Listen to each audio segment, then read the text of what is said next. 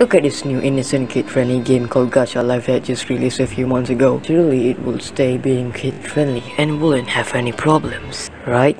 Gacha Life is a role-playing game made by Lunime, and it has been re-released in a different title several times. We're going to dive into one of the worst community to ever exist, the Gacha community. From sex videos to faking depression and supporting pedophiles. Oh boy, this is gonna be a wild one. Originality? What's that?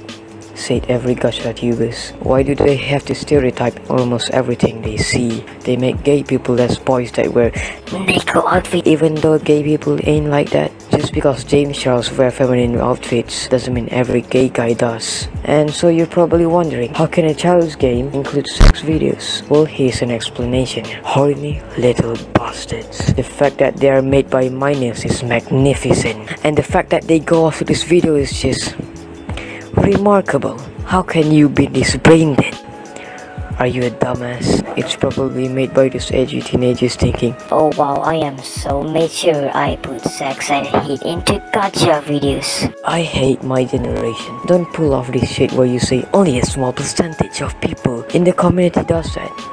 I don't give a fuck. It's literally everywhere. Saying that it's just a small percentage just makes you look like a total dumbass. Now let's move on to fake depression. These are the type of people that will make depression as an aesthetic, making depression seem into something that it isn't, and basically insulting people who has experienced depression before or is depressed. They made it seem like cuts and scar equals depression, and if you're visibly sad, that means you're depressed, and if you're not, then fuck off, cunt. Right, now this one isn't really a problem, but it's definitely annoying. Cliches in Gacha Life. For example, cookie humor. Oh my god, give cookie or I'll kill you. You're so funny, man.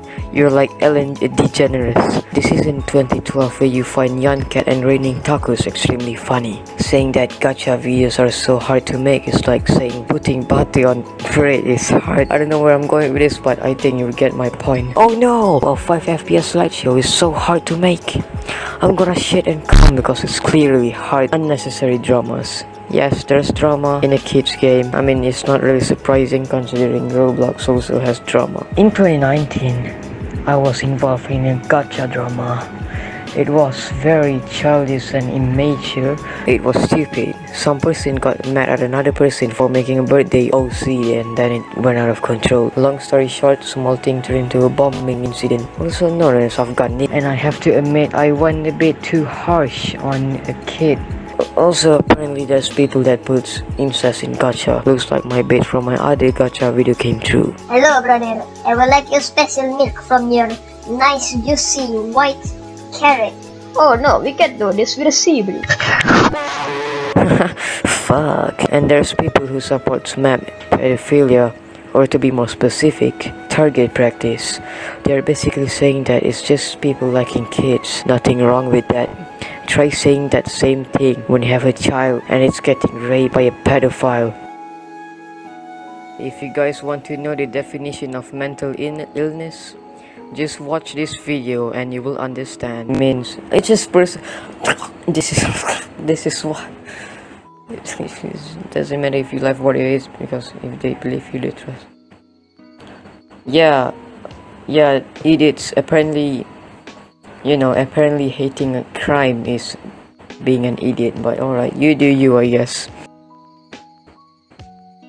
Are you 5? Oh god. Well, this is very edgy. It's basically it really isn't actually. It really isn't. And real to do, I know it exists. It's a kid's game, that's true. And your point is, alright, let me counterpoint this. So what if there's a hentai for it? It's still wrong. Nobody gives a shit. If that, you know, I mean, people does give a shit because it's a kid's game. Shut up. A kid's cartoon is like Dora the Explorer.